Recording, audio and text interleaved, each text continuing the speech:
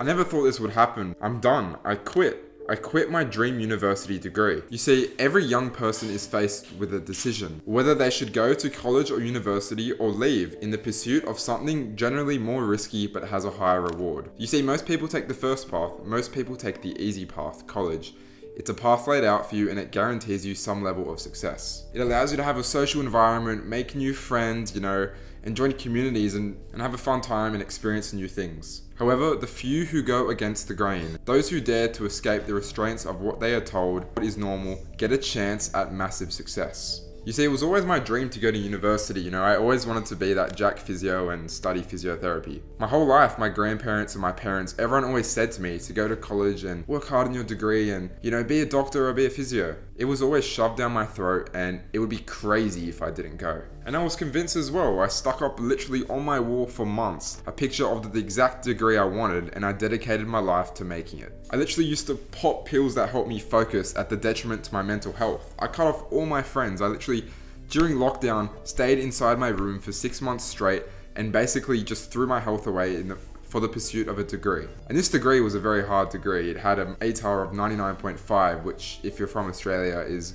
one of the highest degrees, so I knew I had to dedicate my life for it. And knowing me, of course I did. And I made it by a mark of 0.25. I was so happy, finally I made my dream course. I always wanted to be a physio to help the younger version of me that no physio could really help because you see I had a past of, severe injuries and always had really bad shoulders and I was really just left with no hope because these physios were, generally speaking, really bad and I always wanted to help that kid who couldn't help me. I always wanted to help that younger version of myself in another kid. I had this visualization of being this really jacked physio who was really empathetic and really dialed in with the latest research and I just really wanted to be the best in the industry. There was absolutely no doubt in my mind. I wanted to be a physio, I knew what I wanted to be and I made my course and this was going to happen. However, as the course came around, over that summer, my health seriously deteriorated. I couldn't focus without pills, my binge eating habits took way over control without medication, and I got really fat, depressed, and hated my life. I was still deeply suffering and I remember turning up to the lectures of the course and it was literally so unbearable I could not even sit through them. So it did pain me, but I did defer my course to next year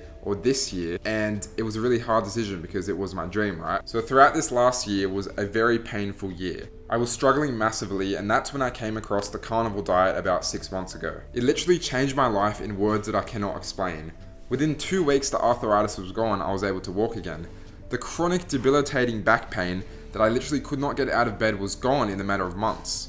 My acne went, my binge eating went, I got off my antidepressants, I got off my ADHD pills, and I literally just got my life back. So finally, I found the missing piece of the puzzle. I'm actually healthy again, I'm productive again, I'm able to actually focus. So I went back to university this year to finally do my physio degree. So fast forward to the start of this year, I started my course, I was studying well, everything was well, I was making friends except for a few guys who got a bit pissed off that I was just eating meat at uni. And everything was going well, I was learning about anatomy, physiology, the body, biology, and it was all great. However, just around a week ago, I just reflected and came to the realization that physio wasn't actually the thing that helped me. The physical side wasn't enough. It was the actual nutrition that helped me, and I don't know if I could be a physio for the rest of my life just helping people in the physical when I am so passionate and purposeful about the nutrition side and the mental side. I mean, the physical is easily the least important. It definitely would be the nutrition first and then the mental and then the physical. So I realized I didn't want to spend the next 4 years studying a super hard course,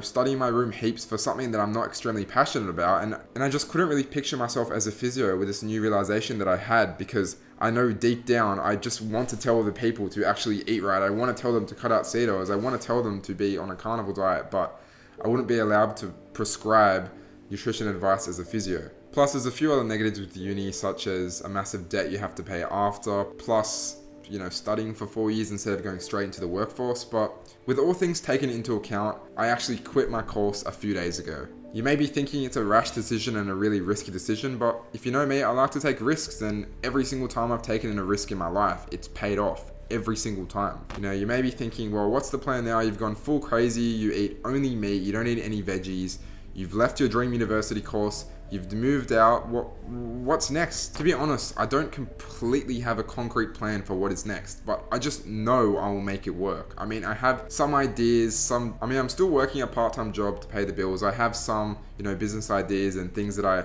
know I want to pursue in the future. But I just know this is a risk that is necessary, and I know that it is necessary to also help kids that were in my shoes. My goal of all of this was to help the younger version of myself, right? So I have to be spending a lot more time on this YouTube channel and providing actually real value to you guys, not just regurgitating the same carnival message. I'm going to be providing more real value, things that would genuinely change someone's life, the younger version of myself's life. And I think that is the way forward, and I just know that I keep learning, keep developing myself, and keep pushing forward, that this is the right path to take. I just wake up with so much purpose now and passion. I actually can do what I actually enjoy to do, and actually can get paid for it in the form of YouTube. Obviously it's not a lot, but it just excites me that I can actually learn about things that I want to learn about without just reading through textbooks and being forced to memorize a certain concept. I mean, I'd always, go back at the lecturers a little bit and ask them why this is, and always be asking questions. And it just really is so empowering now that, the world is my oyster. It's in my hands. I can